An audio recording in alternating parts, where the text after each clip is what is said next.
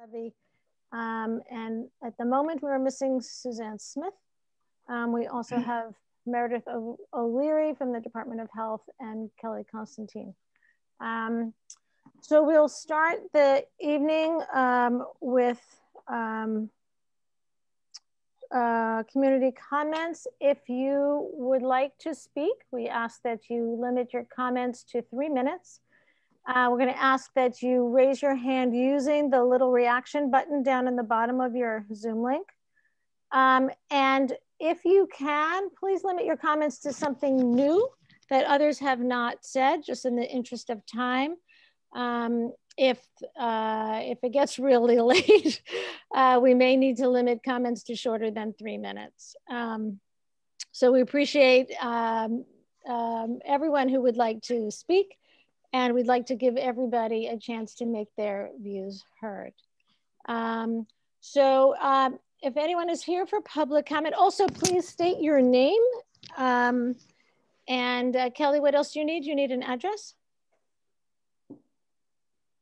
I don't think so. Okay. And please wait till you are called upon and you will be unmuted for your Morgan time. Is the first. I'm just going to go right down my list when I see hands. So Morgan, you're first, and then I'm going to ask you to unmute.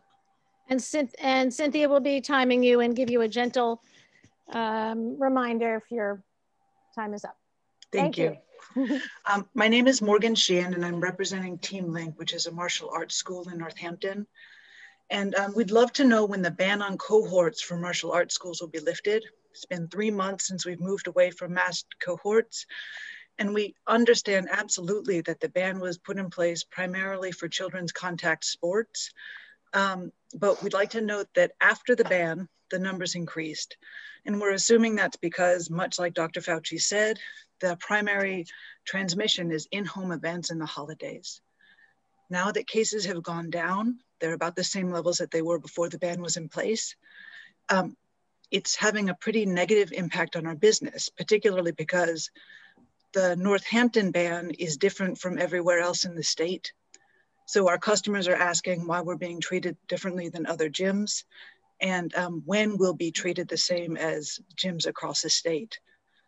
Members are canceling, and we're having difficulty getting answers to our questions when we call or email, which is why we brought it to a public forum. We really don't want to be the next business in Northampton that closes because of COVID. And having a clear metric or a timeline for when the decision will be made about reversing the ban would be really helpful for us in terms of customer retention. So just some notes: about 1/3 of our members have already received the vaccine. And because there wasn't a correlation between case numbers associated with the ban, we don't necessarily see that the ban has had a positive effect. But we'd love to know, again, just that clarity.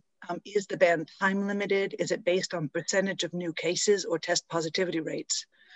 So Northampton is the only town in the state that has continued this ban, where elsewhere it was time limited. So primarily we're asking for clarity about the ban on contact for masked cohorts in martial arts schools. Thank you. Thank you, Morgan. I'm gonna lower your hand. The next is Jacob. Hello, I am Jacob Furtaw, representing Smith Vocational and Agricultural High School football team. I have done a presentation earlier, made a presentation on why football and high school sports are important to us, and we would like a season. So high school sports is about building friendships, finding strength and leadership. But we're not going to achieve the rest without teamwork, which is the most important of all. Building friendships is important.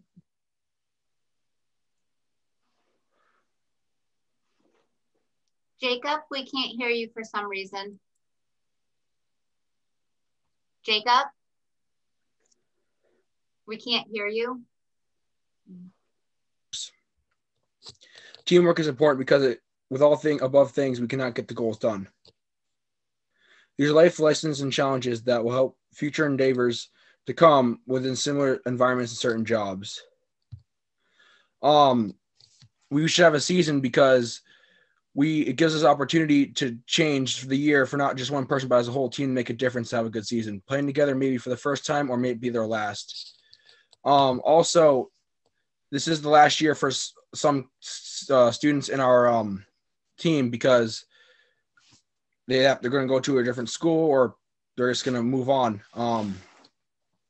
And they really like the opportunity to have a season. And also, we'd like to thank the Northampton Board of Health for an opportunity for letting us speak. Thank you. Thank you, Jacob.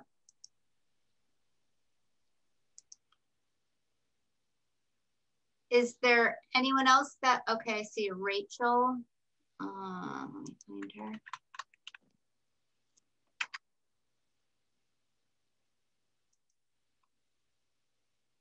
Rachel? Yes. There you go. Thank you.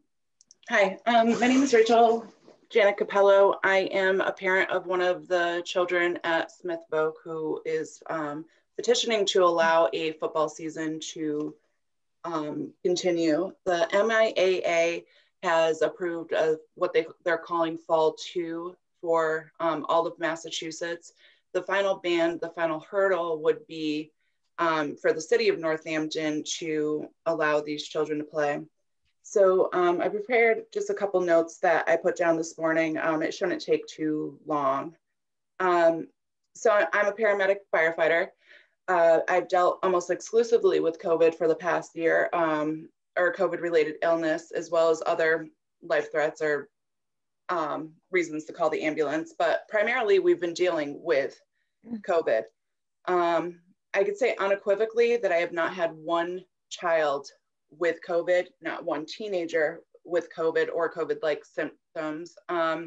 Even those anecdotal evidence, I feel as though it serves as a reference, at the very least, as to whether this is a true health threat or threat to public safety or the wellness of our high school student athletes. These kids have lost everything in the last year. I mean, who hasn't? COVID has touched every single person in attendance at this meeting tonight, and we've all made sacrifices, and some of our loved ones have paid the ultimate price. But we as adults and as a community and health professionals and parents can make an impact in the lives of these kids. These boys and girls just want to play football. They've had to adhere to a certain code of conduct to even be on the team. They have to have not only passing grades, but good grades. They also have to stay drug, alcohol, and tobacco free, and they have to stay in top physical performance. With the gyms being closed for the better part of the last year, this means that these children have had to adapt and become inventive and self-disciplined and hold themselves accountable for their workout regimen at home. And they have. With all the hopes just that they could play and just be kids again, just one last time, especially for our seniors. With depression, drug use, and suicide rates for youth skyrocketing nationally and never seen at these rates, I feel like taking away sports or their opportunity to play sports is egregiously wrong. My child is coming from a totally vaccinated household. I know a lot of children are coming from a totally vaccinated household as well. On top of helmets, face shields, they will also be required to wear masks. This season will be during the coldest months, even with the frozen ground and snow and all of their normal gear, they're still willing to play. They want this more than anything. Some of these kids, as I stated before, are seniors, and this would have only been the second time in franchise history for Smith Voc Vikings football. Rachel, I'm sorry, if you could just finish your thought. Your time is up. I'm so sorry. Okay. Well, with that being said, I was just trying to say, and that was 3 minutes? Yes. Oh, okay. I'm sorry. I didn't realize that I was that no long-winded worries. tonight. No problem. So just in closing, I just want to say, like, we should really allow these children to be able to play, especially the senior prom is gone. Graduation is gone. This is their one last time to be kids. These are tradesmen. These kids are going right into the job force after this. Thank you. Thank you. Meredith, do you see hands? I see hands. Next is Jeff Trapani. Hi, good afternoon. Thanks for listening to us today. My name is Jeff Trapani, Riverside Drive in Florence. I'm president of the Northampton Soccer Club. Most of our members are residents, children of residents, children that attend our schools. We offer children opportunities to play in the fall and spring. As Ms. O'Leary knows, we got about 225 kids out there this summer as soon as the restrictions were lifted. And we had a good summer and fall season where we played not only skills and drills, but then when it was opened up to more competitive play, we participated in routes and also gave our children the opportunity to play intramural for people that didn't feel comfortable doing that. To do that, we had very set rules in place. We had Google Sheets, the contact trace that we could produce on a moment's notice. And we did not have any complaints about our operation, despite the high numbers and coordination that we had to do that. Once at the end of our season, we were closed down with the November order, which I've looked for the order online and haven't seen that any minutes reflecting that order, and would ask the board to post that so that we can see that was done. But we adhered to that. Since then, many of our players have gone to play in other towns and cities in indoor leagues. And so now we're gearing up for the spring season, which will begin April 24th. We would need our kids out April 1st, and we're registering kids now.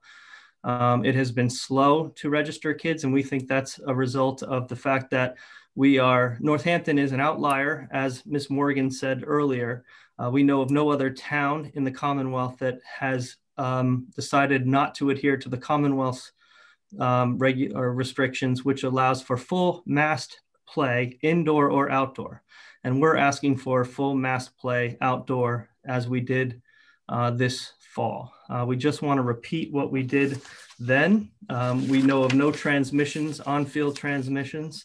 I think other people can speak to the science of that, but by the time we get out on that field, our numbers will be the same as they were in October, which was before we shut down and when our kids were enjoying full soccer games. We'd like to get all kids to be able to do all their activities, playing trumpets, playing horns and all that.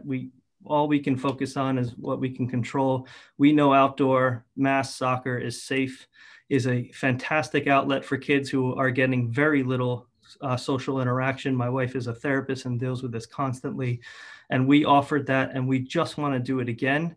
And there's really no science that says that it's not safe to do that. Kids are playing indoor mass soccer in Westfield with no issues right now. So the ask is to let us— If you could wind up your thought. I'll wind it up, yes. Thank you. The ask is to let us do exactly what the governor has said is safe for our children, asks us to be on par with other towns, the consequences of which will be our kids will go to other towns and play regardless, and we want to keep them safe here. Thanks.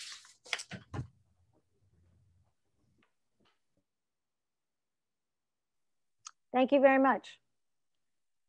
Meredith, I see a few more hands.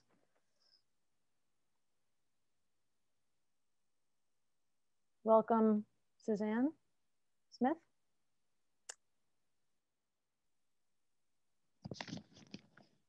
Meredith, can you hear me?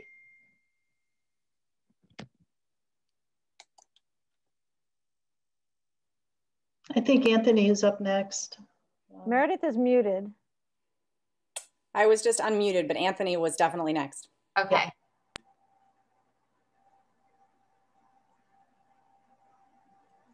Anthony, you want to go? Yes, thank you. And I'm glad I went after Jeff because he's the president of the Soccer Association.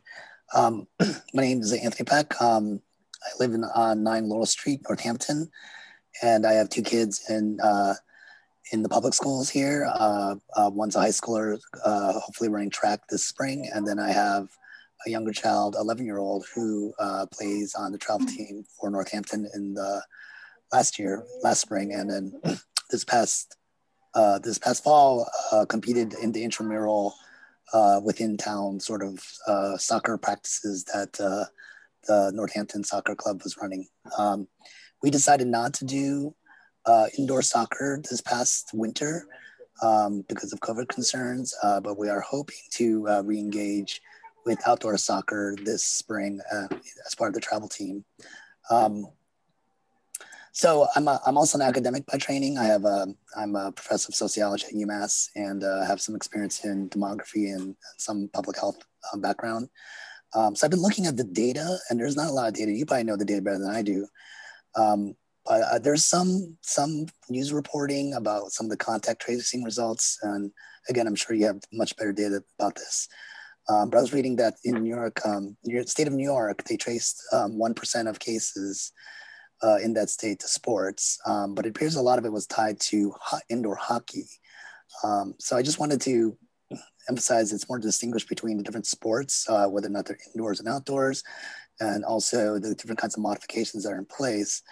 I'm hoping that soccer is one of those sports that has low transmission risk during play. There is some reporting in Massachusetts about youth soccer and COVID transmission. But it turns out, I think it was the town of Dedham that was talking about this. A lot of their contact tracing associated with youth soccer turned out to be social gatherings before or after play and not actually in-game transmission. So to me, that suggests that in some ways youth soccer might have gotten a little bit of a bad reputation for something it's not really part of the game, which is like everything. Social gatherings are really the powerful spreader of this virus, and that the actual in-game transmissions are pretty low. Thank you. Thank you so much. Thank you. Okay, Elizabeth. Thank you. So I'm Elizabeth Schoenfeld. I am an emergency physician at Bay State Medical Center and also the vice chair of research there. And I would be happy to speak to the science. And currently the science is, you guys know the numbers, they're dropping, which is wonderful. But more importantly, the question is, how do kids and adults spread? And as Anthony said, we have learned so much from last spring about how it is spread. And one thing that we know is that we really have not seen any outdoor transmission. So when we look at our sports, particularly, and I am also a soccer coach for 9-year-old boys. So I'm speaking as an emergency physician who has seen how bad COVID could be, as a researcher who looks at the data every day because I want to help my hospital and our communities make the best decisions. And also as a parent who has watched these kids be inside, not get enough exercise, and suffer the anxiety, the lack of exercise, the lack of social interactions that have been happening over the past year. And I really appreciate everything that Rachel and Morgan and everyone has said, because all of the kids are feeling it. All right. So there is no data that there has been any spread from soccer, and there have been several good studies that have really tried to trace that. And then when you add on the fact that Northampton Soccer Club follows the CDC recommendations in terms of kids are washing hands right when they get there, we are saying 6 feet apart, water bottles are 6 feet apart when they take breaks, we're wearing masks, etc. There are CDC recommendations for how to do things properly, and we are doing them. And I think that, as Jeff pointed out, if we don't have a soccer season, then all the kids in Northampton disperse and play soccer for other towns. And we can't guarantee that other towns are doing this better than we are. We did it well and will continue to do it well. And the risk of not having a soccer season is that each of our kids, rather than playing with each other, is now at all of the surrounding towns playing with those towns and getting infections from those towns. Do you know what I mean? So I think that in terms of harm reduction, we want to keep them together and we want to do it right. And we have learned how to do it right. There are CDC recommendations on how to do this, and I looked through them, and it was exactly what our club has done, and it is very, very doable. It involves masks, as we said, and hand washing and distancing. The last thing I want to touch on, something, there was a nice New York Times article on COVID absolutism, which is if we make rules that don't make sense and don't follow the science, people don't follow other rules. We have to make rules that make sense, and only those rules, because otherwise we risk losing the confidence of the people around us. For example, UMass just told their students not to go outside, right? But that doesn't make any sense for the science. Kids need to go outside. The last thing I want to point out is that we are balancing risks and benefits. The risks of COVID versus the risks of our kids being indoors. And I think we need to remember that that second risk is really substantial. And I am at my 3 minutes. Okay, thank And I'm you. Tom. Thank you. Liam, you're next. Hi, I'm Liam McGaugh from Suffolk, and I'm representing the football team. I don't want to keep bombarding with the football stuff and saying the same stuff, but I've just noticed that there's the towns around us have unbanned sports, and I'm a senior, and this is my last year before I go off to college or whatever. And I just want to say I really do appreciate you guys hearing us, and I haven't played as long as the other guys, but I've been seeing a lot of commitment this year, and it's really become a brotherhood. I'm sorry, I'm a little nervous. And I thought you should hear it from me as the senior and not from, the parents, because it's about us, of course. It's our football season. And, I've been cooped up in my house, and it's really weighing on us. Yeah, it's just, I really hope you guys make the decision, the right one, with us playing. I'm sorry. But yeah, I've been seeing my friends, and they really want the season, and I know they're not talking as much as I would thought they would be, but I know it, and I hope you guys wouldn't think I'm lying about that, but a lot of us want this.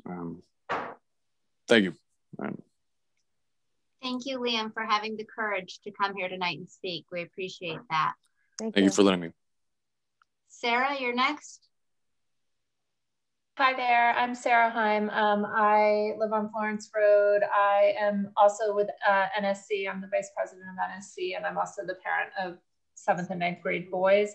And I just really briefly want to piggyback off what my colleagues have said already, and especially what Elizabeth was saying about the cost benefit, weighing the costs and the benefits. I really think that the additional risk of mental, social, and the physical health of our kids is something we have to really think about, especially in light of all the data that the scientists and physicians are bringing to the table here today. But I just see it with my own children, but more largely with the community. And I think it's in the best interest of our kids, as well as therefore our community as a whole, to let them get out there and play safely like they did in the fall.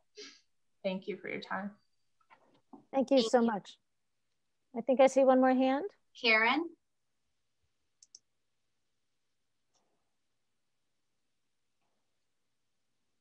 Is there a Karen? I took a hand down by accident.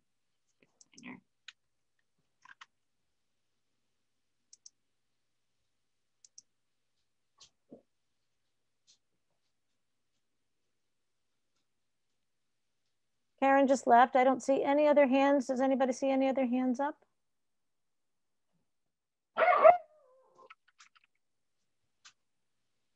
All right. Is there anyone else who would like to speak for public comment? Please raise your hand using your reactions at the bottom of your Zoom screen. I don't see any other hands right now. So I think we will close the public comment session for now. Thank you all so much for coming. We really appreciate your time, and we really do appreciate hearing from you and knowing what's on your minds. And we really will take that to heart. Okay, I think we'll now open our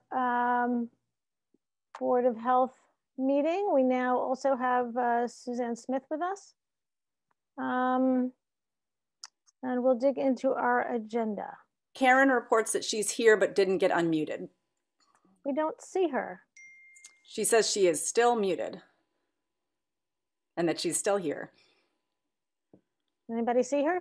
I see some in a box that says Karen's iPhone, but there's no hand up. So, she sent a message. Oh, so there she is. Whoop, all right, there great. she is. Karen's iPhone. Meredith, you see it? Can I unmute her? No, I can't do it.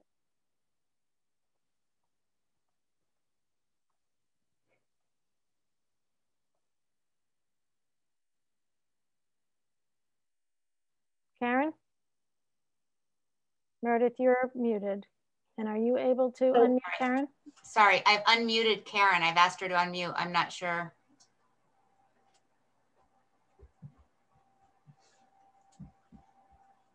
Karen, can you unmute yourself? You should be able to now.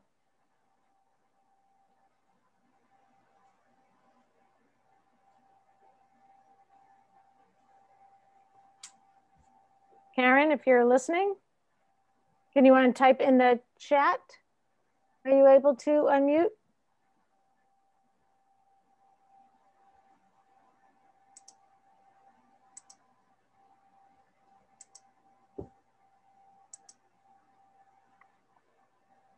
Well, now she's muted. Now she's unmuted. Oh, she's still muted.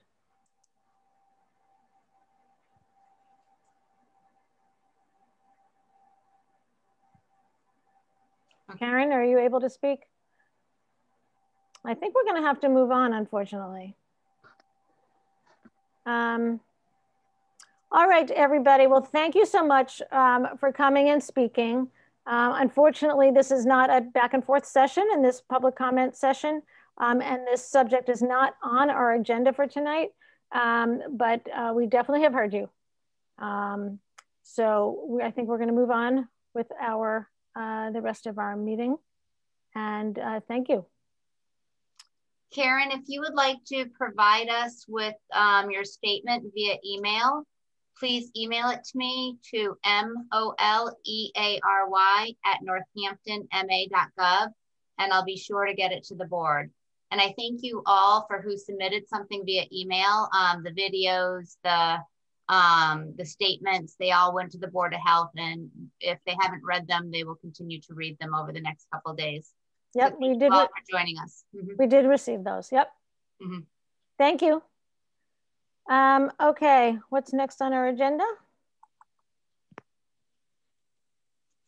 I don't have the agenda in front of me. I've got to find it too. Okay. Well, we have minutes. Okay. We have minutes from January and minutes from December. I think there was a last minute change on the January minutes. Does everybody have the latest versions? It should have been in your email. I have December. Let's do December first. Has everybody seen the December minutes? Yes. Any questions or comments? Yes, I have a few changes. Okay. Department updates, and Kelly, I can send these over to you. It's not very complicated, so I can say them. Department updates. First sentence, Director O'Leary discussed the recent COVID-19 data that were released instead of was. Third paragraph, Director O'Leary said that a testing site was stood up, a proposed setup at Smith's Vocational High School. Where is that? Oh. Third paragraph. I think that's the way Meredith says it, stood up. Oh, okay. It's a little expression, yeah.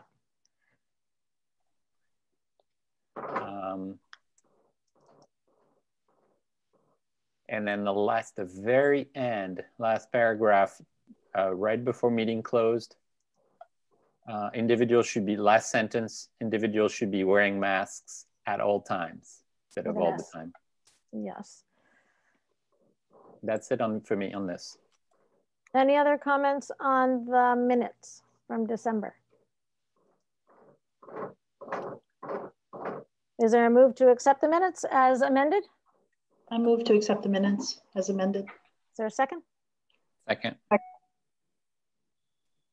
Can you guys unmute yourselves and we'll do a roll call? Cynthia? Yes. Lauren? Yes. Suzanne? Yes. Joanne? Yes. Okay, December minutes are accepted. Ah, there you go. And now we have January minutes. The latest version was sent out not very long ago. I don't know if everyone's had a chance to look at those.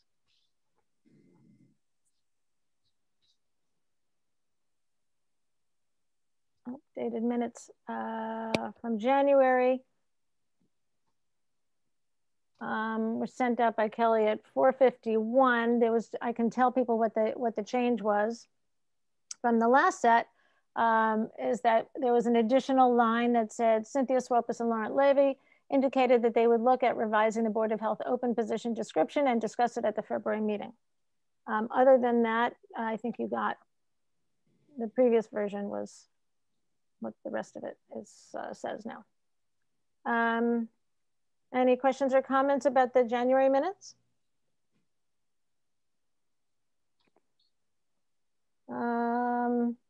Anyone want to make a motion? I move to accept the January minutes as amended by in the last version. Yep. I'll second it. Okay, all in favor? Roll call. Cynthia? Yes. Laurent? Yes. Suzanne? Yes. Joanne? Yes. Thank you all very much. Okay, now you've got that agenda up. It's tiny though. Okay, it's a, guess what? It's a COVID-19 update. All right. So I guess we'll start with testing.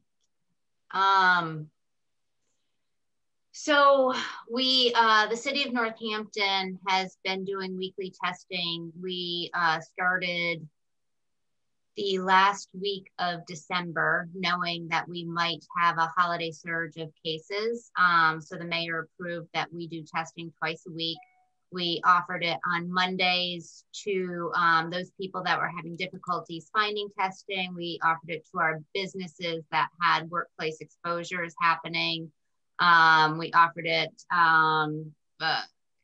to our city employees on Monday. And then on Fridays, and excuse me, also on Mondays, we went to the congregate shelters and did testing there. And then on Fridays, we would go to all of the schools and did on-site testing for staff and faculty and anyone who worked in the schools, the public schools in Smith Folk.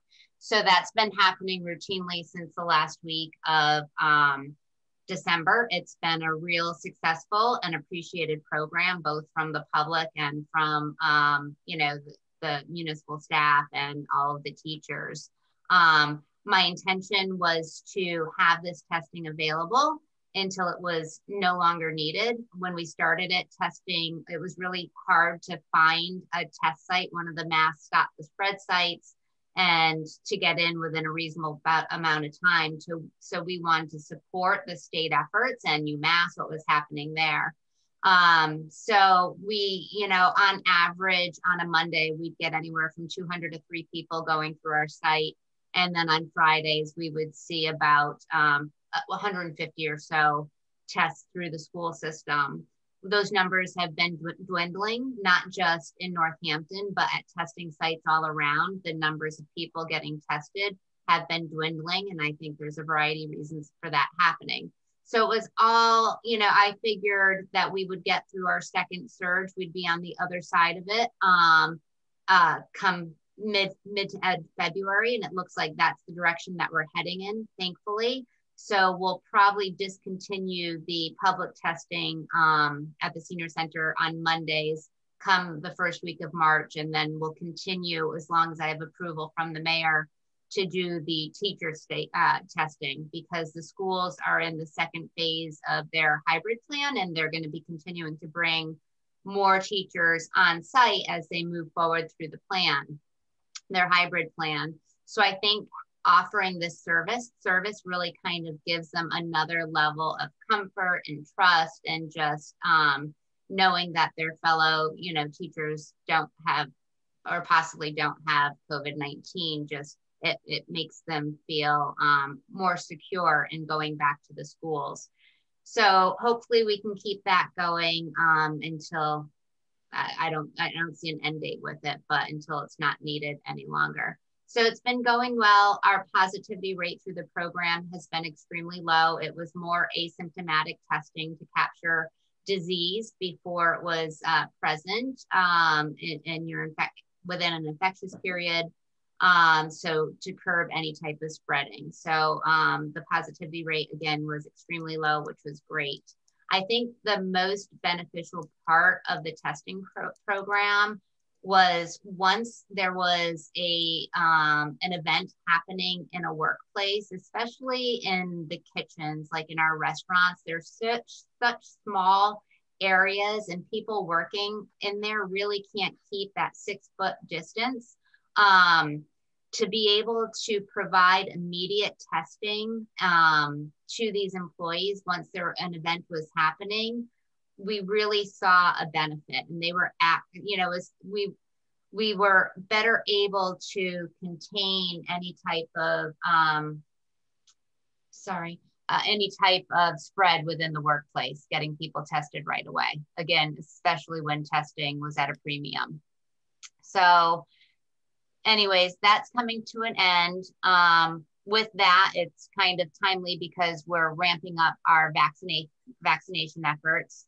This has been an extreme roller coaster ride, to say the least. And just when I think it can't get worse, it happens to get worse, which is frustrating, and not just frustrating for me, but it's frustrating for the public. Everybody is completely frustrated about how this is rolling out. We stood up a vaccination, just to kind of refresh your memories. We stood up a vaccination clinic back January 11th was our first date to support the state's efforts, and we vaccinated the first responders. The state then gave local health departments who were holding clinics, standing up clinics, an opportunity to continue vaccination efforts as long as they committed to vaccinating through phase 3. So I talked to my team. We knew it was a heavy lift, but we knew we could do the work, and we're obligated to do the work as being one of the larger communities in Hampshire County. We wanted to be able to provide this service to all of our smaller hill towns and communities that don't have the infrastructure and couldn't do this alone. So we committed all the way through phase 3. And throughout this process, we have been fine-tuning, troubleshooting, planning, crying, sweating, not sleeping, and ramping up efforts. The first responder week was fairly easy, and we took it for granted, even though there was a lot of kinks to work out. We kind of call it our pilot program. And we got through it, and then we started doing the elderly, and we quickly learned how we had to pivot a bit to accommodate for that population. And it's, there's this huge learning curve that comes with it. And then we started with Moderna vaccines, and then had to switch to Pfizer vaccines, which comes a whole nother learning curve. So we've been able to adapt and adjust, and I thank my team from the bottom of my heart, because when I tell you we have sleepless days and nights, we do. My core team on average last week, they worked over 90 hours each. It's unbelievable what they are doing for me and for the public. And it's a mission, and they all have taken it to the heart and want to see it through. So kudos to them.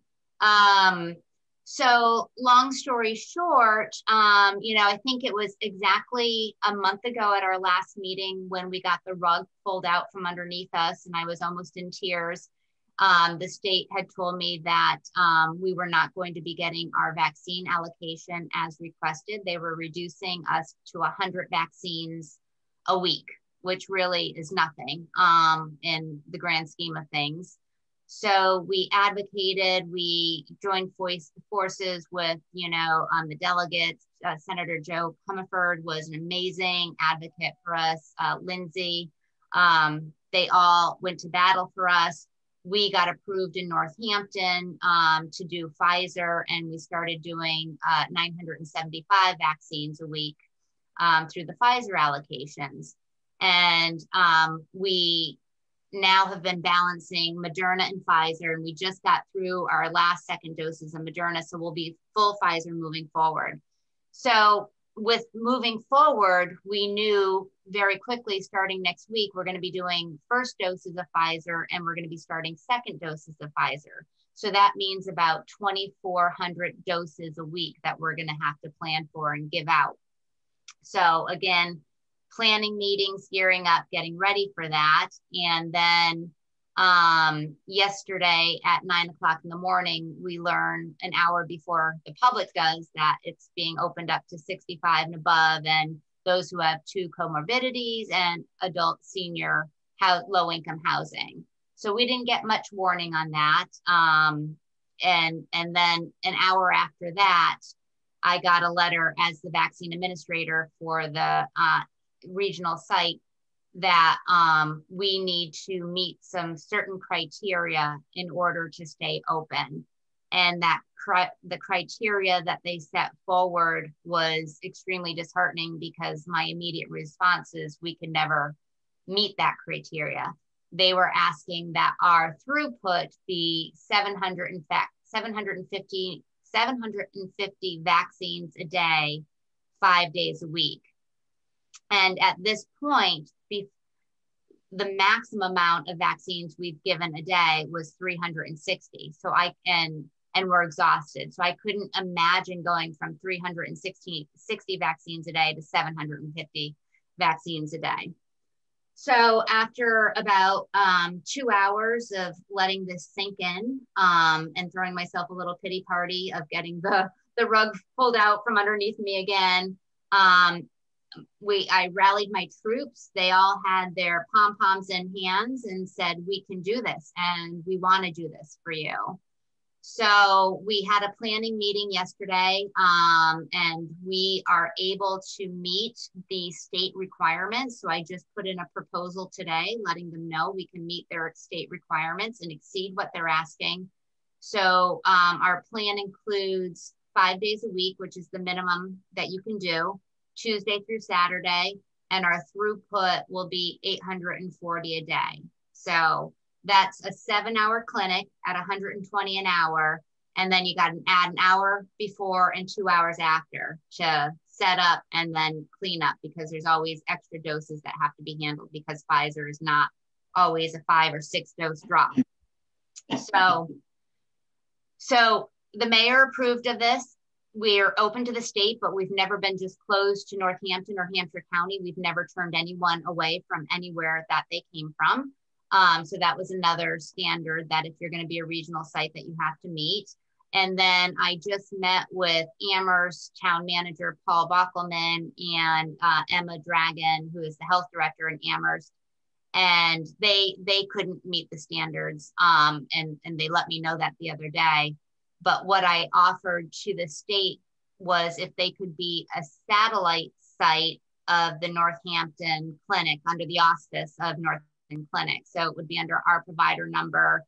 A lot of what we do, we plan together for continuity. We just wanted, the same infection control measures, a lot of similarities in our clinics. And we did that purposefully. So I think it will be an easy thing to for them to work not underneath me, because I'm not going to micromanage. I'm not going to be at their clinics, but to be a satellite of our clinic. So they're also going to operate 5 days a week, Monday through Saturday with Wednesdays off, but their throughput is going to be 250 a day. So this is what I proposed to DPH today. I'm hopeful that they'll approve this, because not having a vaccine clinic in Hampshire County is a huge detriment to Western Mass, excluding Hampden County. They're going to have many sites in Hampden County, hopefully. But for Franklin, Berkshire, and Hampshire County, it would be a huge detriment. So that's where we're at with the clinics. To date, we've given over 3,000 vaccines locally. That's huge.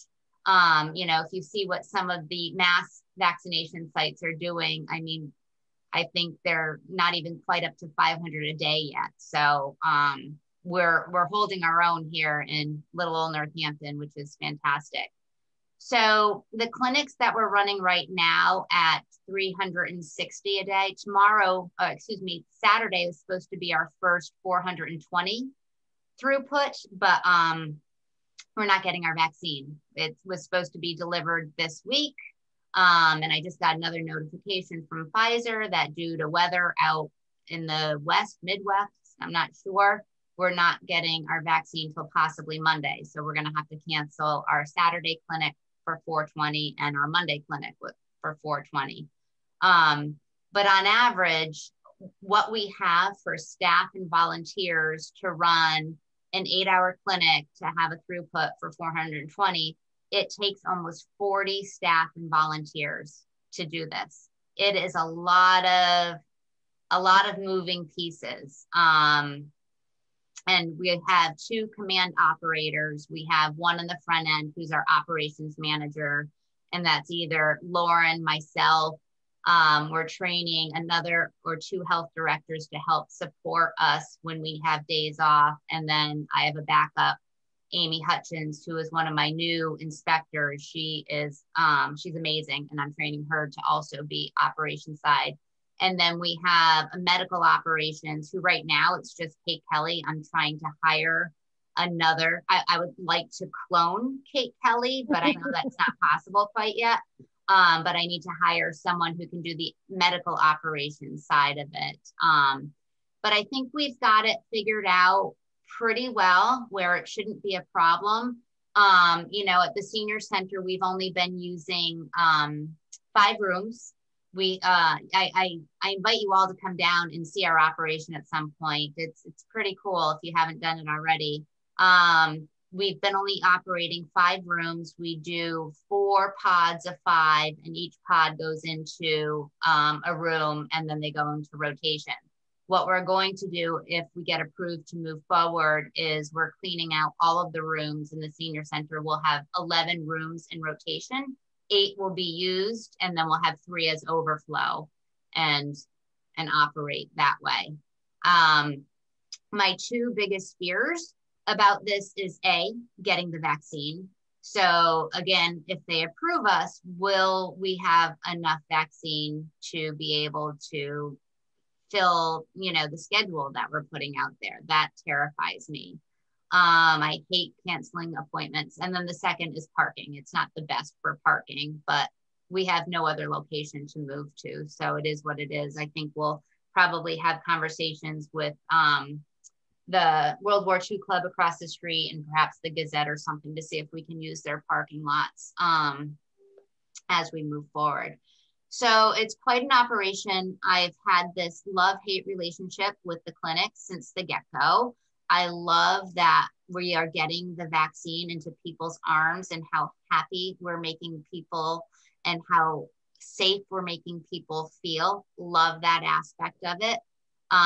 You know, the hate are all the nuances that are out of my control, meaning the vaccine distribution, meaning the state registration platform kerfuffles, as you, I'm sure, are all aware of. That happened today. The state registration platform crashed about 2 o'clock this morning, and I got up and running about 2 o'clock today, but it's intermittent. It might come back on and then shut down again.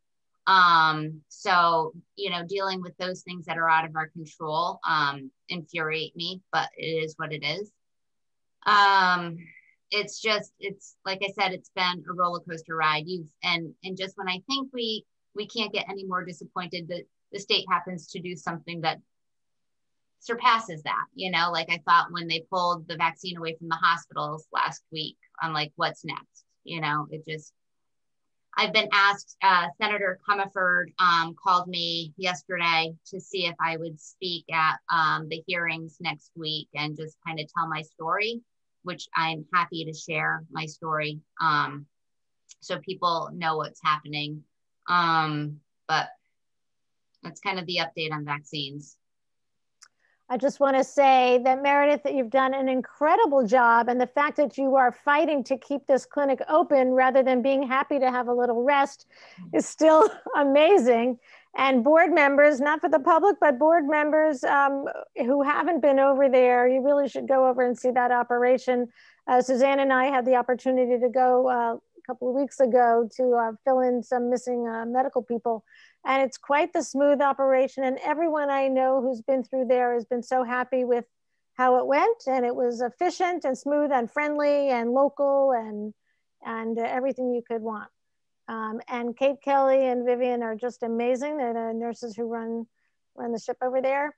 They're just awesome. And the medics, I mean, the medics they have stood up, and they are the ones that are doing most of the vaccine administration. We have one medic for every room, and then we have 2 alternative medics helping with vaccine draw and medical observation. Yeah, just it's been a great collaboration between us and the fire department. And as we move forward, we asked East Hampton if their medics could also help out. We have just contracted with Hilltown EMS too, because we know we're going to need more medics because we're already starting to experience a little bit of the burnout. So we're getting, things in place to just be able to expand what we're doing. It would be awful if they didn't approve us. We have invested a lot of time, a lot of money in the stuff that we need to actually run the clinic. It would be awfully sad. And does the state support all of these costs? FEMA personnel? Yep. Yeah. So after January 21st, FEMA declared that they will pay for 100% of the vaccine efforts. So they won't pay for my nurses' time, regular time, but any overtime that they put in that is directly associated with the clinics, they will pay for. And all the EMTs. All the EMTs overtime, exactly, is 100% paid for. Right. Meredith, when do you expect to hear from the state? So I don't know, honestly, Cynthia. I called Jana Ferguson, who is the assistant commissioner, yesterday because I didn't want to put any more effort into planning on moving forward if I didn't even think we had a chance of getting approved. And she said to me, I would like to approve you. So I feel like that was enough. She couldn't say she could, obviously. I felt like that was enough to move forward.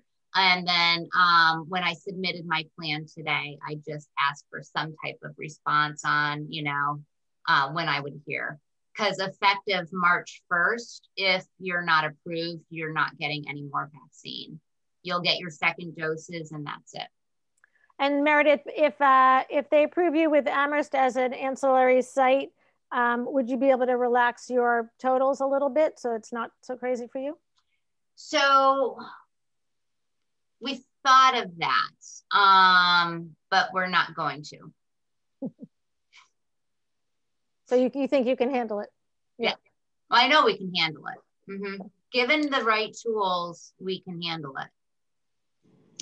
Mary, sorry. I was just going to say it's an astonishing setup. It's really unbelievable. I was stunned the entire time I was there. And what you're telling us about yet more requirements and stipulations and regulations is so discouraging. The states that have been successful are the ones that have eliminated barriers to immunization. And for the life of me, I can't figure out what is motivating the state to take the opposite tack. But bless your heart for being able to operate within it and do such a phenomenal job. Thank you. Meredith, that was actually my question what is the rationale about requiring that you increase your output to qualify as a site? So honestly, I don't really know the answer to that question. I do know a good percentage of our vaccines in the state are going to retail, to pharmacies, and then they want more vaccine to go to the mass vaccination sites. And I think that works in communities like Worcester, where there's public transportation. I think they really, forget about the West Side, or they don't understand the geography of the West Side. You know, because even if I know they're going to be setting up another mass site in Chicopee, Holyoke, Chicopee, because, and another one in Springfield, but they don't understand, like, people from Ashfield to still get from there's no public transportation to get there, but it's still an hour, 15-minute commute one way. I'm not really sure. I imagine it's really difficult distributing vaccine to, you know, 200 vaccination sites, and condensing them will make it a little more streamlined, and I'm not sure. But, you know, the infuriating part to me is I've been in public health now for almost 17 years, and all of these 17 years, I was in Hamden, Berkshire, and now Hampshire County. Part of my job was emergency preparedness in some aspect, and all of this time we spent oodles of money. The state, OPM, has given us oodles of money to write plans for pandemic, to drill and exercise these plans, and to be prepared to give out vaccines at emergency dispensing sites if and when a pandemic ever happened. And for them now to not give it to the locals to actually do what we're meant to do and pay these third-party companies that are not in the business of public health or vaccination is just this huge slap in the face. Like, you read the article today that CVS has been giving the wrong amount of vaccine to a whole swath of people. They don't even know how far this extends to. They're not in the business of vaccinations. You read about another vaccination site becoming a possible super spreader of COVID because one of the vaccinators was positive and infectious and working. I mean, so that stuff, like, is daggers in the heart. Like, we know what we're doing. We know public health. And I told my team, under no circumstances, if I think the integrity of our infection control plans are compromised, we are stopping. Okay, I will not do that. I will not put the public or us in the position of something going bad. Stop, reevaluate, reassess, move forward, whatever that looks like. So yeah, it's infuriating to me that DPH or the governor wants to give the vaccines to people who haven't been doing this for 17 years. So the letter from the state did say that they wanted to be more efficient and give more vaccine to their mass vaccination sites that had higher throughput. But that doesn't really account for the pharmacies, who I cannot imagine are high throughput sites. So it doesn't really all add up. And it doesn't account for even the Eastfield Mall. You guys saw all those videos and read the stories about people standing outside for 3 and 4 hours. Yeah. I mean, you might have a higher throughput, but at what cost, you know? Meredith, do you feel confident that our website can handle this? Our personal website? Mm-hmm. Where people register through the city of Northampton. Yeah, it's just a link to the state site. That's all I have to do is click a link. Mm-hmm. Okay. Yeah. People have been complaining about the accessibility of it, et cetera, but it might be because we're in the middle of it crashing all the time. Right. Yeah. It's not our site. It is the state's platform that's crashing. It's not ours. Mm-hmm. Okay. Meredith, is this in operation tomorrow, or is the next?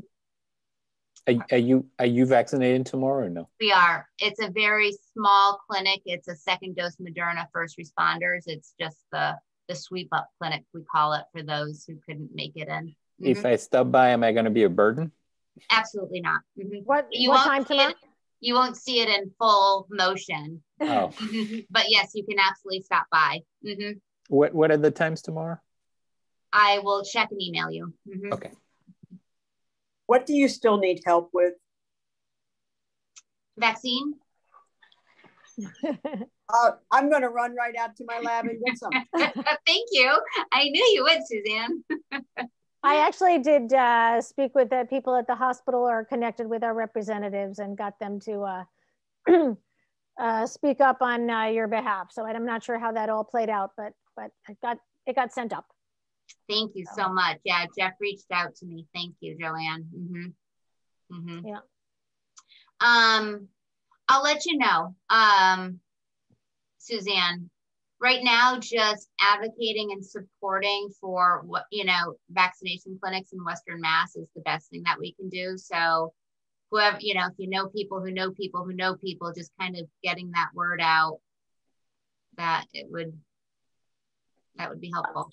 I was just starting to get used to signing people up. I did a few. Yay, thank you. Well, I figured I needed to do that, but I was amazed at how rapidly those lists were completed. If I was on a call, by the time I came back, 10 more people had been done. So whoever, I know you have a team doing that, but they're really quite remarkable. It wasn't that way 2 weeks ago. I'll tell you that. I went as far as the video, and I had to say the video was absolutely amazing. It was detailed, and just by watching it, I actually understood what needed to be done. Except by the time we had no intentions on using that or sharing it. It was just for internal use only. So it's really funny. I'm like, I need it. Can we just cut it? Because normally it was 45 minutes long, and so it ended up working, which is great. So Meredith, just to clarify, there are no vaccine appointments available for the near future. You're only doing the second doses, and you don't know when you're getting your next shipment. Is that correct? We were supposed to do first doses on Saturday, but the last email I got, it said we possibly will not see that shipment until Monday afternoon. Okay, thank you. So yeah. Another unintended consequence of the website crashing is the calls that came into the health department. So about 6 weeks ago, I had IT department. I dedicated a phone line, and it was so busy, we needed an overflow to the voice message. So they put a 2,000 overflow. That crashed. It didn't crash. That got full by like 10 or 11 o'clock this morning because people couldn't make their appointments. So then we had to open that up even further. The volume was insane today. And so I had the mayor do a robocall for me this afternoon to let, and people thought it was our fault, and it wasn't. It's the state's fault. But I had the mayor do a robocall. We put a message, an outgoing message on that machine to hopefully deter people from leaving messages, because there's absolutely no way we can return all those phone calls of people complaining that they can't get through. And they were anxious and sad and in tears, and they've been waiting for this day to come, and it's here, and now they can't do anything. And you should hear some of these messages. But yeah, that's something that we had to deal with today. Anything else? Any other updates you want to give us? What else? Shelter. Is there anything else on this? I think shelter in the agenda. Oh, okay. Why did I put? So the shelter's been going well. It's at First Church, if you don't remember. Their census is, I don't know what it was today, because I was supposed to have a meeting with them and I had to cancel. But last week it was 27. They have capacity up to 33, and then they can take 5 or 6 more on cold nights, but they're not permanent beds. They just come in to sleep and then they leave in the morning. We have been having weekly situational awareness, update meetings, and they've been going really well. Representative from the mayor's office is on that. ServiceNet is on it. Is there ongoing testing there? Or it's only for new admissions, or? Nope. Every week we brought the testing clinic to them, both to the Congregate Shelter and to Grove Street.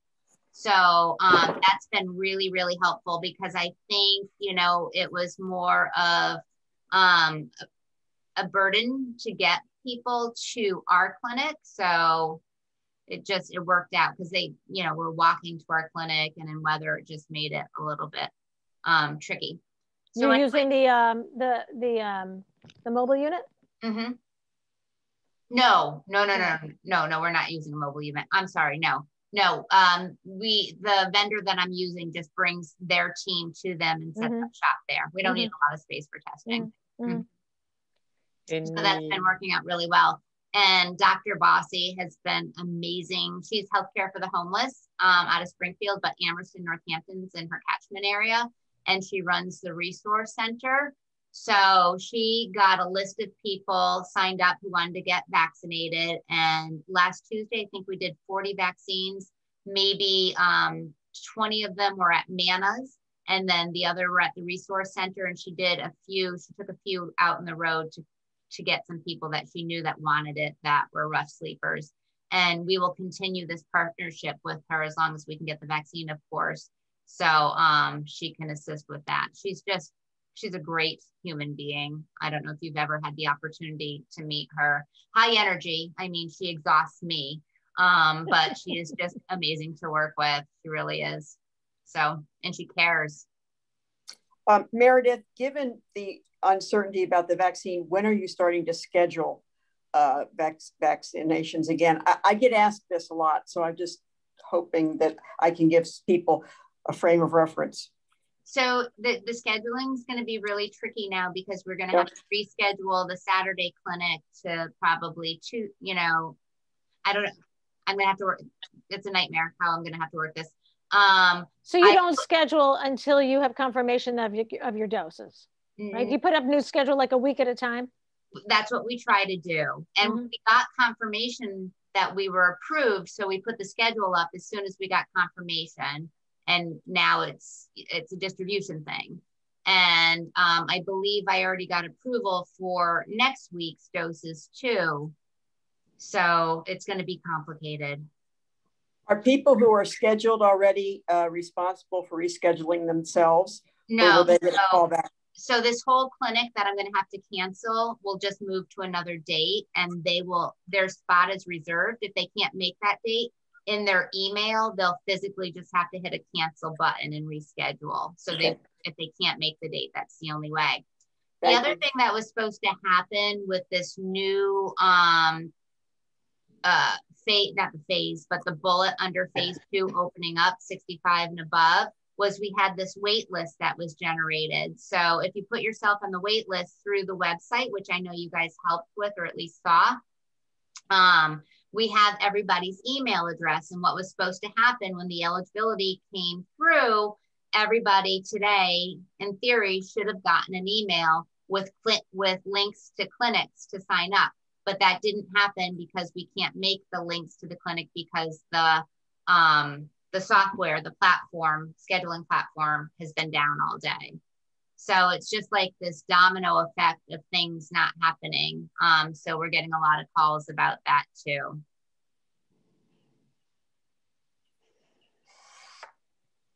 I don't know how you're doing it.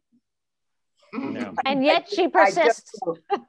I just have no idea how and it's been a year now. It's not like this is a crisis that arose out of some calm baseline. As a matter of fact, a year ago today, I was getting off the plane returning home from Thailand. Oh, that's right. Yeah, remember we had a Board of Health meeting? I'm like, no, I can make a Board of Health meeting. I'll be fine. I'm not going to be jet lagged. 5 days later. And you talked about food sanitation in Thailand. Too. Yeah. And from that moment on, it has been full on 100% COVID.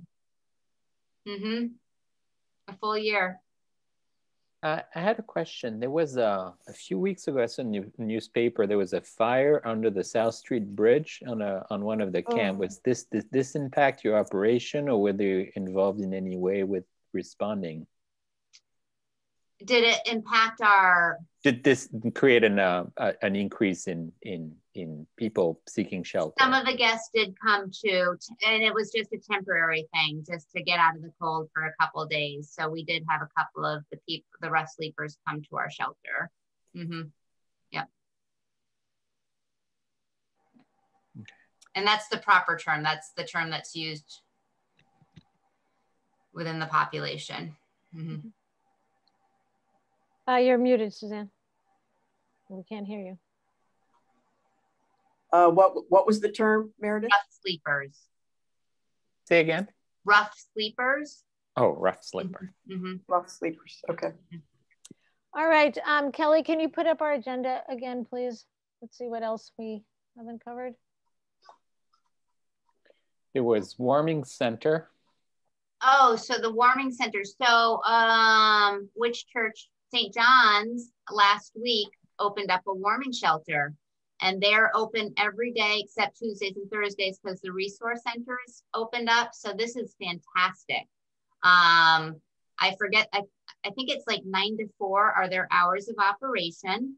And they provide, you know, it's a harm reduction shelter. They provide harm reduction coaches. I believe they partnered with Tapestry Health to have the mobile unit there a couple of times a week. They provide meals and electricity and water, and it's just a great thing that's finally come to fruition.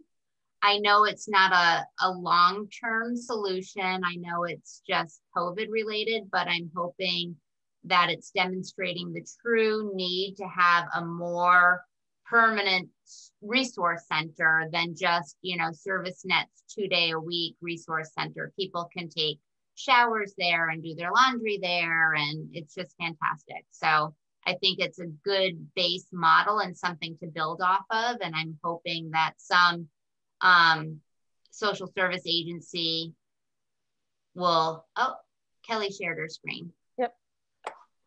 Meredith, how are they doing sort of the public health measures, distancing and all that? They provided us with a plan and we approved it. And then they're always in touch with us if they need supply, sanitizer. We've been supporting with them. We've been supplying them with that. We've actually supplied them with an air purifier. So we're working together with them. They're running it. We're just providing any ancillary type of measures and opinions. Mm-hmm. So each person has their space. There's not congregating going on? No. Or? Mm-hmm. Well, I haven't been there myself. I will get there soon to see it for myself, but yep. I did see a little video of it the other day. It looked good. Okay. Thank you. Anything else in the updates? Any questions, anything else? Then maybe we can move on to, it's not, well, our discussion was about redesigning power structures, but we're also related to the job description. Thank you. It was Cynthia and Lauren who worked on the job description. Is that right? Yeah. Thank you. Kelly, can you put that up, please? If you have that. So Cynthia or Lauren, can you tell us where you got this job description and you know what, yeah, how you came up with this?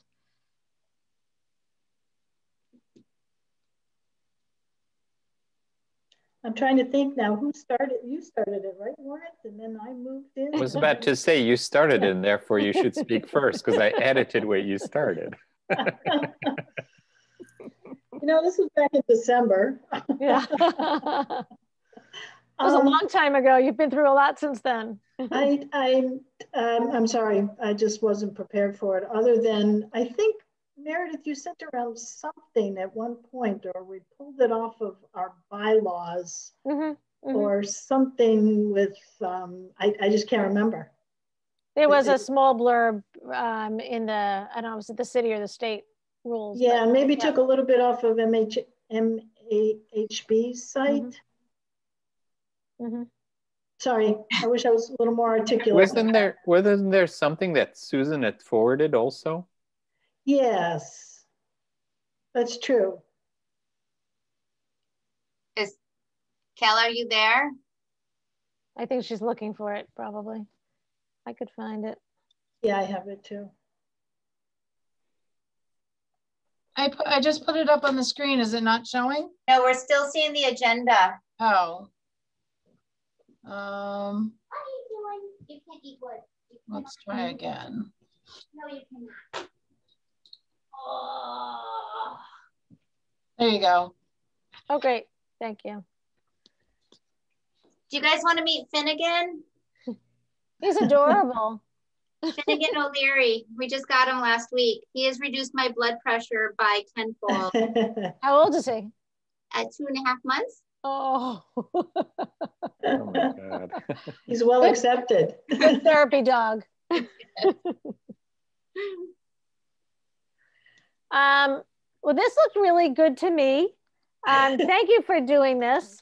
I had 2 little questions, minor points. One is the second line says volunteer board of health. The first line is a 5-member board which works with the city government to maintain and improve the quality of life in Northampton. Is it general quality of life or is it health?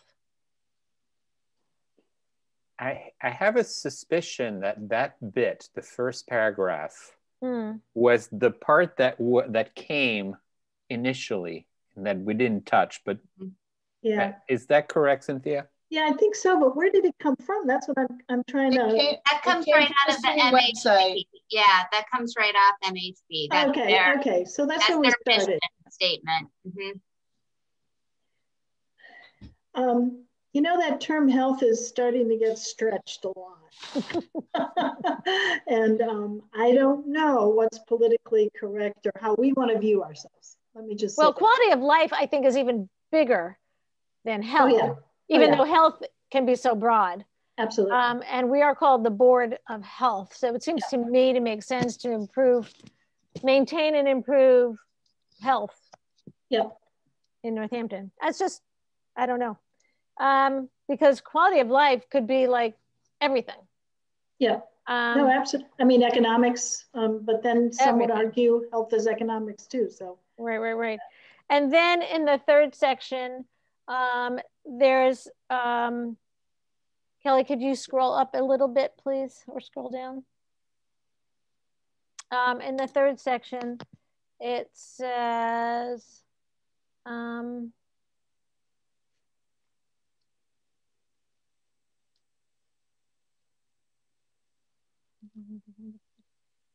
it says the second line says that designed to protect the health of residents. I thought we could say protect and promote the health of residents. Which paragraph is this? It's the second line of the last section. Under reporting structure. Oh yes, designed to protect. So what were you thinking? Protect and promote instead of just protect. But those are the only things that I had to say. I guess the one more comment would be, in our discussion of diversity, of encouraging diversity, do we want to have any mention of that or make it look more appealing to people who may not have a background in public health? It said, especially people with a background in public health, which might be limiting. Yeah, again, if I can just, the purpose of this was to attract people to the board, is it not? I think it's so. The job description for the Board of Health. And I think what we're forgetting to include in here, or I didn't see it when I was reading this really quickly, was, talking a little bit about health equity and serving the populations that are underserved. And I know that in this broad language, it's implied, but that's because we know that. But I think for the general population, it might not be so clear. That's a good point. Yeah, I think, boy, you know what I recall now, I'm not trying to get out of anything. That was the night somebody came. Was it Sarah? Sarah Bankert, yeah. And I had this terrible internet connection. Oh. And I remember contacting Lauren afterwards and said, what did I just volunteer for? Because I didn't hear the meeting properly. But I remember there was a sentence in there. And Lauren, did you take that out? Because in the editing about marginalized populations? I have to look at the edits that I made. I probably saved it. I'm happy to take a look and reinsert language that's a little bit that makes that clear, because it's true. As I read this now, it feels that there is no language to what we initially had in mind. exactly. Oh, actually, there is a sentence there that says applicants from underrepresented groups are encouraged to apply. Oh, I see. That was the change. I think I had marginalized, and I think Lawrence, you put underrepresented. But what I think Meredith is touching upon is the concept of health equity and serving population that is underserved is also an important one, because we're not saying, we basically saying you may identify with this. There's a mission that is a mission of justice. So you don't necessarily need just to be a health professional interested in health matter in general. You also need to be interested. If you're interested in justice, that might be a job for you. That's essentially, I believe that's what you're saying. And maybe we're not saying this, I mean, perhaps it deserves a couple more sentences to emphasize that. Yeah. It also, it says that we welcome applicants with a strong background in public health who are committed to serving the residents, visitors, and visitors. Those who work in Northampton. I'm wondering if we could broaden that a little bit. And because for people who don't have a public health background might be shy about applying with that language. I tried to look at this from a perspective of someone who wasn't that familiar with public health, but had interest in the community. And I thought that this was an intimidating description for someone who didn't have a background in public health. And I don't know if that's who we're trying to attract. I think that I recall from Sarah's discussion that part of the work that we as a community need to do is bring people up and expose them to new opportunities and give them opportunities to learn and participate at not necessarily a professional level at the get-go. So I think we need to make a decision about whether we are really targeting people that know public health and know the nuances of these terms and what they mean, or are we trying to broaden this to the general community and hope that we can get people that might not have a public health background, but might be interested in participating in a committee that has, I think the term is actually health-related quality of life as its central mission. I almost feel like, well, you owe it to talk about the board. Who is the board? That's great. And duties of the board, but I think it should be under qualification. Honestly, it should just be residency of Northampton. Like, we are open to everyone and anyone. We want people with different backgrounds to apply. I think this is really, I think you used the right word, intimidating, you know?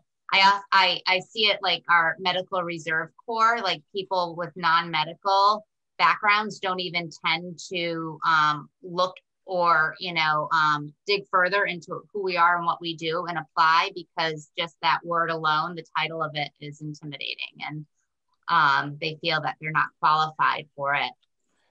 Why? We have not asked Sarah to look at this point, right?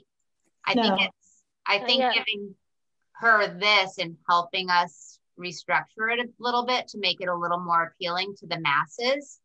I feel that she would jump at the opportunity to help us with this.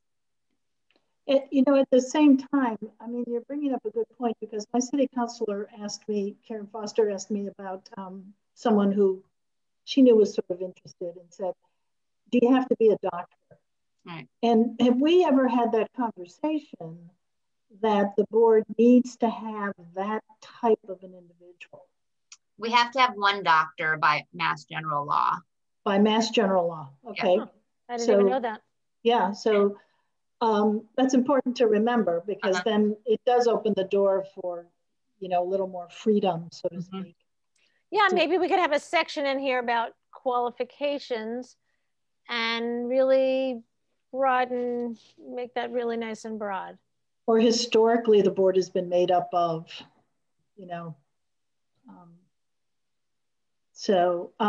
well, can I propose, Lauren, do you and I want to take another stab at it based on yes, now that I our think, memories have been jogged? Based on what I heard, I took some notes as we were speaking on the draft, so I can take another pass, sending to you. Okay. And then it will be, once it's back to you, so I can do this over the weekend, send it to you. Hopefully next week Meredith has it. Okay. Or do you want to just make a draft of your best shot and then send it to Sarah Bankert, and then we'll have it for our next meeting? If that works. Okay. Couple of questions. I realize, Meredith, it's really busy, but have you had any inquiries about the opening or nothing really? We had one or two, and not recent, but maybe late fall. And I asked the mayor if it was okay to operate with a 4-member board, because I didn't feel like we were at a point where we could bring someone on. So he just said, okay. Back in maybe it must have been over the summer. I had advertised it on Facebook. It was one person it seemed to be interested, and then she didn't follow through.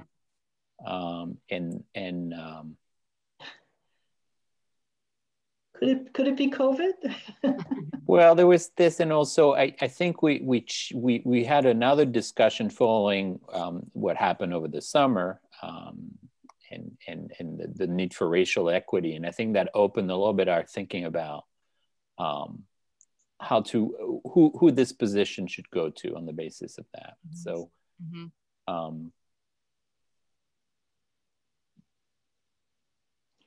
I think the next step would be simply I'm happy to take a pass, send it to Cynthia, and then from that on, send it to, who should be sending it to Sarah? Should it come from you, Meredith, or are you so busy that we should do this directly? Not a problem. Yep. Ask her if she'd be willing to review it and give her suggestions. Yep. Yeah, that would be awesome. Thank you, everyone. Thank you for doing that, Cynthia. Now, as if you don't have anything else on your plate, and Lauren. And Lauren. Lauren too. Yep. Sorry for memory lapses. Yeah, we've all been through a lot in the last few months. And I think that's all that was on our agenda. I just want to ask Meredith how you want to proceed with the issues at hand regarding issues that came up in the comments tonight about sports. It's on my to-do list to review all of the orders that I have passed since March. And I've made some amendments and rescinded some through time, but I think it's time to look at these again, especially as the cases are going down. So I can, unless you want to have input, I would, if I felt like we were at a time and we could lift the order or partial of that order, I could do it under the executive power that you gave to me, but I really want to take a deeper dive into the data, the local data, county data and state data in terms of clusters and what they're seeing right now, because that's how the order came about in the first place. So I'd be happy to start with that one, since it's kind of pressing because the season is upon us. Yeah. I can do that next week. I'll put it into my calendar. And if I feel uncertain of anything, I'll reach out to you, Joanne, first. And if we had to, we could have, a meeting. Yeah, we could have an emergency meeting in between, but I don't think it'll come to that. Okay. I'd also encourage you to look at the sports. I mean, I do think that all sports are not equal, and indoors and outdoors are not equal, and to consider them individually. Yeah. And there have in fact been numerous outbreaks among football teams.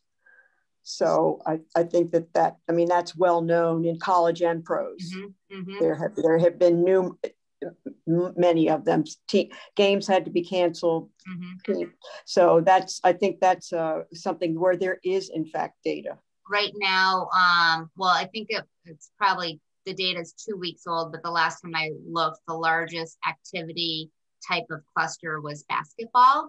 And again, that's an indoor close contact sport. So, for the general public who are still on here today, these orders aren't written without, science and data and, something behind them. And that's the way that they get lifted also.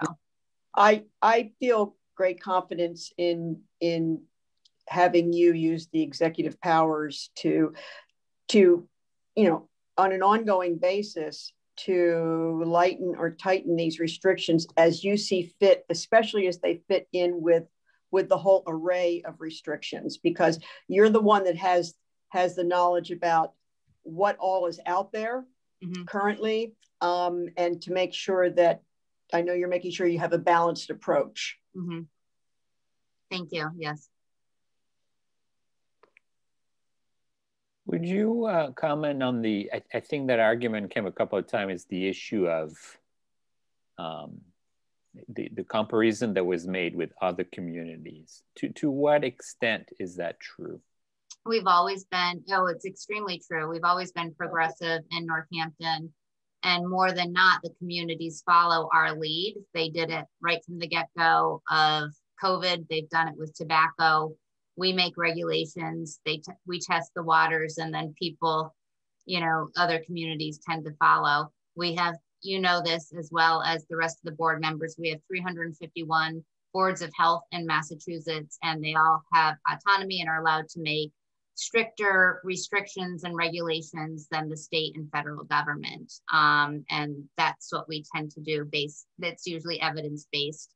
There were some early COVID that weren't so much evidence-based. I remember the mask regulation that we made. It was, well, it can't hurt, but you know, that's what we do. So I know there's other communities, not so much here in Western Mass. There were many in Eastern Mass that had similar orders as ours. So it wasn't the only unique Massachusetts community that had stricter requirements than Governor Baker's.